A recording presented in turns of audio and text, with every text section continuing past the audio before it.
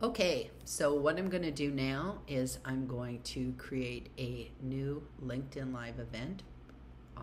I always do this on Fridays for my Tuesday LinkedIn Live. So I'm going to walk you through how I schedule my events on LinkedIn. So first thing I want to do is I want to come here. I want to be on the home screen of StreamYard, and I want to create a LinkedIn live stream. Not doing a recording, not doing a webinar. So I'm just going to go ahead and click that. And the first thing is I have to tell it where is the destination. So I'm not doing a pre-recorded video. We'll be doing this live in the studio. And so I want to choose my LinkedIn profile. So there that is. And I also want to co-stream to YouTube as well. So now I'm going to have to put in the title, the description, and some other things. And what I like to do is I'm going to go ahead and make this just a little bit smaller. And what I like to do is I like to have everything in a folder all ready to go. So here is all my stuff with my thumbnail, and I also have my text up. So let's go ahead and open that. And then that way I make this a little bit smaller now. And then that way I don't have to sit here and think. I don't like to think. So I'm just going to go ahead. I'll see if I can make this a bit smaller. And here is my title, Own Your Own Lane, Establishing Authority Through Writing a Book. So I'm going to go ahead and copy that, and I will put that in the title. So there we go. And then here is my description, which I have already written out. So I'm going to go ahead and copy that, and I will paste that in the description. So there we go. I don't have to now go ahead and type all this stuff. So I've already done this. Join us as we discuss and blah, blah, blah, blah. There's the description. And then I want to schedule this for later because I want this to go out on Tuesday. So I'm going to come over here, and anytime you're not sure what something is, you can just go ahead and cursor over this question mark, and it'll tell you, you can schedule and what you're allowed to and blah, blah, blah, blah, blah. So I'm going to go ahead and do schedule for later. So then says, oh, when later? When do you want to go? So my computer is set to Pacific time. So I am not going to do this today. I'm going to click on today, and that pulls up a little calendar. So I'm going to do it on Tuesday the 21st, and it's going to be at 10 a.m. So Tuesday 21st at 10 a.m. And then at this point, I can upload a thumbnail. If I don't have a thumbnail, I can actually click on this and create with AI, but I already have a thumbnail, so I don't have to worry about that. So I'm going to come here and click Upload Thumbnail, and I will go back to my bit, and here is my thumbnail. I've already got ready, which I did in Canva. So it says Tuesday, May 21st, 2024.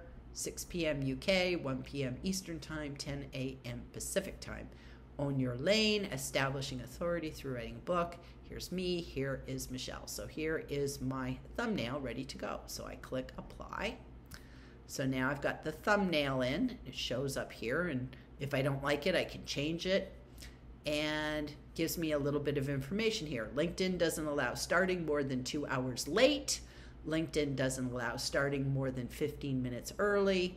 LinkedIn doesn't support editing the start time once it's created. So you have to be very clear that you're not making any mistakes, because otherwise you'd have to cancel the event, and it's a bit of a nightmare. So just make sure you've got all your ducks in a row. It's the right time, right date, everything is good. And then click here where it says customize for each destination. So at this bit, you're just kind of confirming that, yes, I want to go to LinkedIn. Yes, I want to go public to YouTube, because I do want everybody to see this. And that one thumbnail will be applied. This is going to create a post on LinkedIn, an event post on LinkedIn. And it's also going to create a post on YouTube. So the thumbnail will get pushed out to both, as is my description and everything else. So it's really nice. Mission control, you do everything in StreamYard, and it pushes out to all the platforms.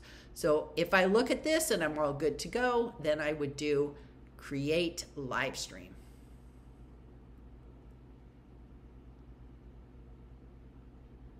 Okay, so here it is. Own your own lane. It's created. I see that it's scheduled. And so at this point, I saw that I created it today. It's scheduled for May 21st at 10 a.m. So I know when I'm going to hop in there and do stuff.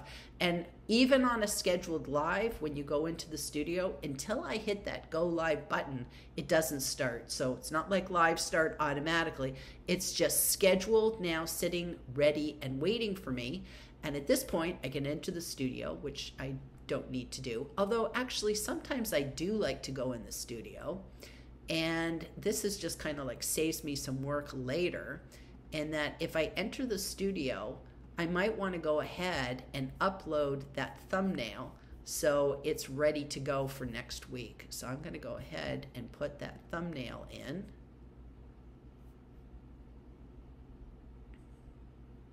And there we go. There's the thumbnail for the live. And sometimes that's also, I'm deleted last week's. That's also an easy way to go live, is if you don't want to use an intro and an outro, just show the thumbnail and then hit the go live button and then turn the thumbnail off. Because thumbnails, they just toggle on, toggle off, because it's like StreamYard shows it or hides it. Shows it, hides it. So that's what I mean by toggling on and toggling off. So anyways, there it is. So I'll just go ahead and leave that. And I will leave the studio because I'm not ready to go live yet. So I'm going to leave the studio. And there we go. Own your own lane, authority through writing. And at this point, I can now send, if I click these three dots here, I can go view it on YouTube. I can go view it on, I can view it on LinkedIn. I can view it on YouTube. And if I do invite guests, here's where I get the link that I'm going to send Michelle. So that's good to know. So at this point, I actually want to go view it on LinkedIn, but I'm going to actually just go to LinkedIn and find it there. Okay. So if I go to LinkedIn, and I'm going to just show you too. If I go to, let me refresh this. So here's my YouTube channel, and there we go. Upcoming live stream, because that's the way I set up my YouTube page, that it shows the very upcoming live stream. So here we go. And as you can see, it pulled through the title, it pulled through the description, and people will see this on my YouTube channel so they can click notify me so that they'll get a notification that the live's coming. So that's kind of cool that that's that. And if I wanted to actually get the link for this, then I can just come down here and copy this link, and I could send that out in an email or whatever I wanted to do. But I wanted to show you how creating it in StreamYard pushes it right through to YouTube, and people will see this counting down. So I think that's really, really cool. So there you go. So let's go back to LinkedIn. So I want to see it. I'm going to go ahead and refresh my LinkedIn page, and I should see the live here on LinkedIn. So yep, there it is. Okay, so what I do is I go to show all posts, and then it actually creates a post and an event. It actually creates two things on LinkedIn, an event and a post. So what I want to do is, first of all, I like to go and edit the post because I want to put the, I want to make sure that I've tagged Michelle and tagged me. So I'm going to come up here to the three dots, and I'm going to copy edit post. And if I come back up to the top, if I put in the @ symbol, now I can just kind of start moving along. And there's Michelle. And I'm also going to tag myself. And there's me. So I can come through here. I kind of tag people a couple times too, because I just think the more times people can come here and click over to them, that's good. And I think she's got a business page called Standout Women Media. That's it. So now I've tagged her company page as well. And there you go. I'll just go ahead and tag her one more time. And there we go. Okay. And then I have a little note on how to join the live stream, because I don't assume that everybody always knows everything. And so then I tell people, you can either click attend and this and that, or on the day of the live, the date and time of the live, just go to my LinkedIn banner and you'll see this live, which is kind of a cool thing that LinkedIn does. Okay, and so I put a link there as well. So now I'll go ahead and I will click save. So there we go. So now if I look at the whole post, you see that I've tagged the company page, I have tagged Michelle, I've tagged myself, and of course, there we go. So we've got everything there. So then the next step is, I then like to take all this information. So I just go ahead and I copy it all the way through. And this is not something you have to do, but I like to do it because I like to get the best bang. Whoops. Let's do it again. Just copying. All right. Copy. And then I go to the event post now. And if in the event post right now, there's no description and there's no speakers. So here's the actual post, but if people just come to the event itself, they don't see this. So what I like to do is I come in here and I click add speakers, and then I would put Michelle B. Griffin, there's her, and then myself. And then now we are both added as speakers, and she'll get a speaker invite, so I think that's good. And then this way, it links to her page and all sorts of other good stuff. And now I'm going to paste in that description. So there's the description that I copied over. And then every once in a while, this kind of messes up. And so I always make sure that the time is correct. So if I'm going to make any changes here, I just want to make sure I haven't messed it up. I don't know why LinkedIn does this, but I just always make sure that it's set to my time zone, Pacific, so Pacific time, and the time of my live is 10 a.m.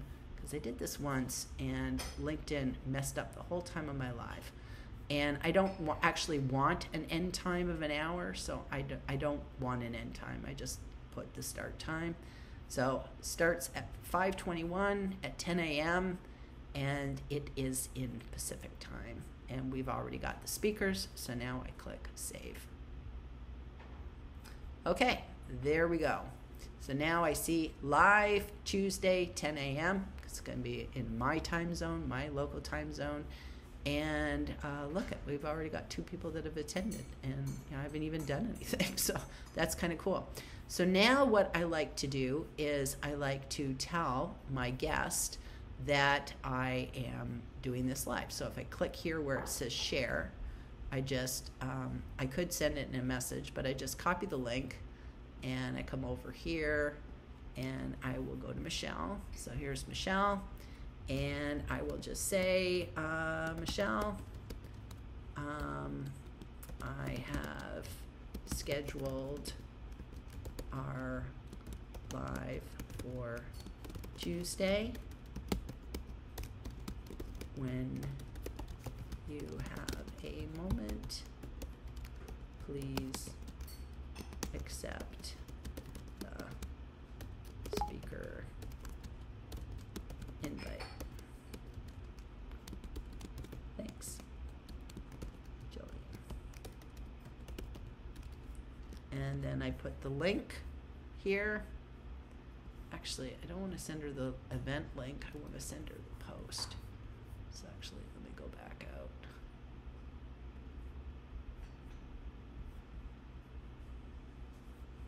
I just like sending people the post as opposed to the speaker invite because it's a better way to find the comments. It's always hard to see the comments on the event post. So let me just go back.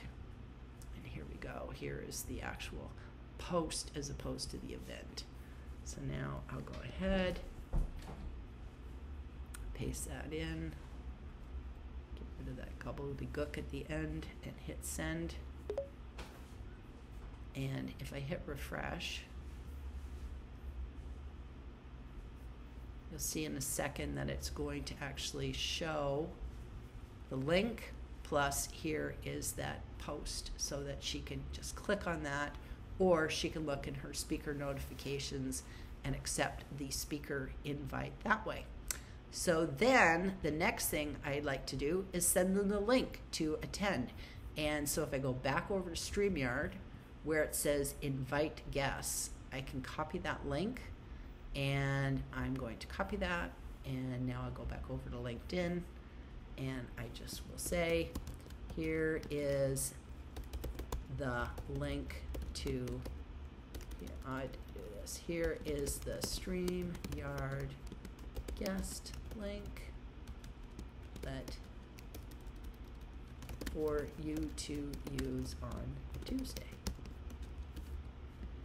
So there we go. There's the StreamYard guest link. And now when she wants to go to StreamYard, she just clicks that and it goes into the studio.